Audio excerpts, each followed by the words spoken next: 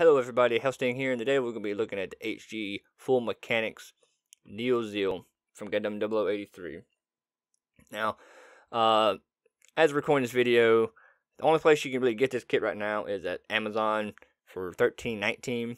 Now, if you want to pay a little bit more, you can get this one, the YALL, and the DENDROBIUM. I think I said that right. But if you want the set of those, you can go to Amazon and you can pay $50.39 and you get all three of them.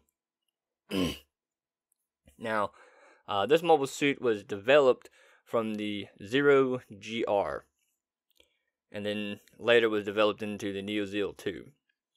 So I guess what I'll start with first is articulation. Alright, now this head will go up, and it will go down, but there is no left and right. Just a little bit, but not too much. The shoulder will go up and down, both of them will. And this thrusters here will go up and down.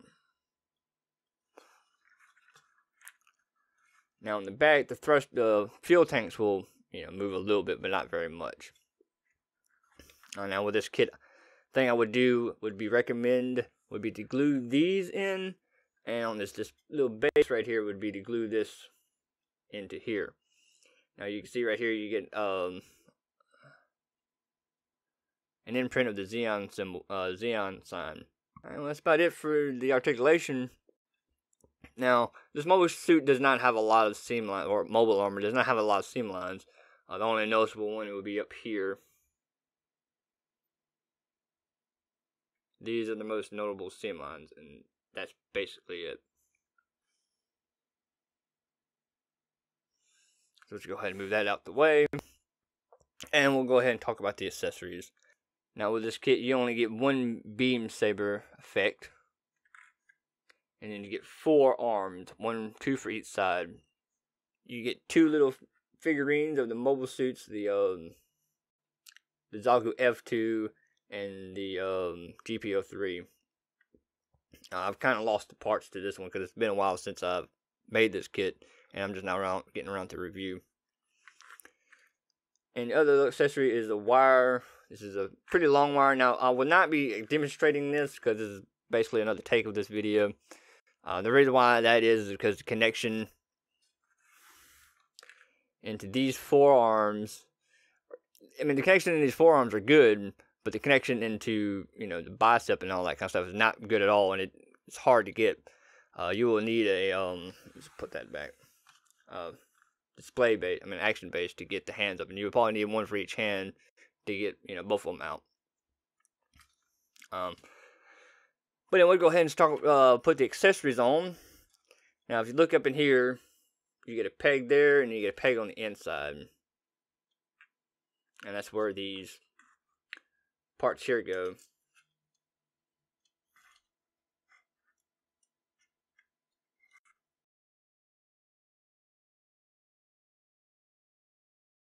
And there you go. They're pretty much connected in. Like I said, you just connect them into the pegs, and they're in there.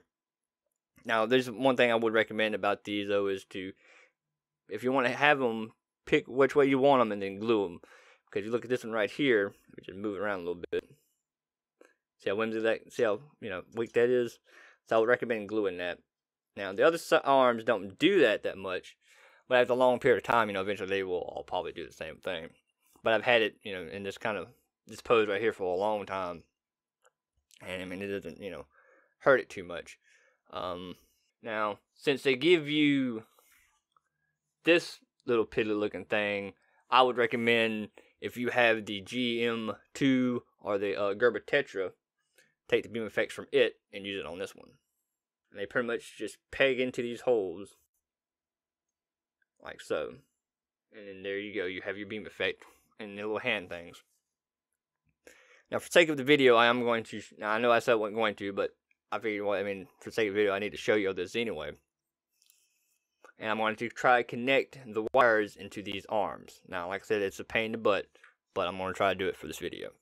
Alright, and there you go. For the sake of the video, it's in there. But you can see it's kind of drooping. There's nothing really you can do about it except for get, as I said, a display base. Just to have it, up and about. Now, for me, when I could see, this arm has a problem with that staying up, and this arm has a problem with the wire staying in it. Because if you get up there to the bicep, it likes to come out of the bicep. And then also don't like to stick in the hand either, so that's why like I said, I won't ever use it in this form. It'll just be with these out, and that'll be about it. And you might be able to do something about that if you made the wires a little bit shorter. So I'm going to go ahead and put the beam effects that I have from my GM2 and my Gerber Tetra and put them on here, and you can see how it works. Alrighty, well that is it for this review. Hopefully it was informative. Like I said, this is about my second take of doing this, and I'm not going to redo another take. I'm just going to, if it's crappy, then it's crappy. It's just going to go up. Now, like I said, I would always recommend, if you have the GM2 and the Gerber Tetra, take their beam sabers and put them on this guy. Unless you want to use them for those, then by all means. But like I said, with the with the GM2, the problem is it doesn't really want to hold the beam saber. So I would take the beam sabers from it and use it on this one if you want to use beam sabers. But yeah, there's not really much else I can say about it. Now I'm gonna do some panoramas of it with certain lights on and certain lights off, and it'll be just in the same pose. Because you can see my action base, right? My little rotating base has some lights.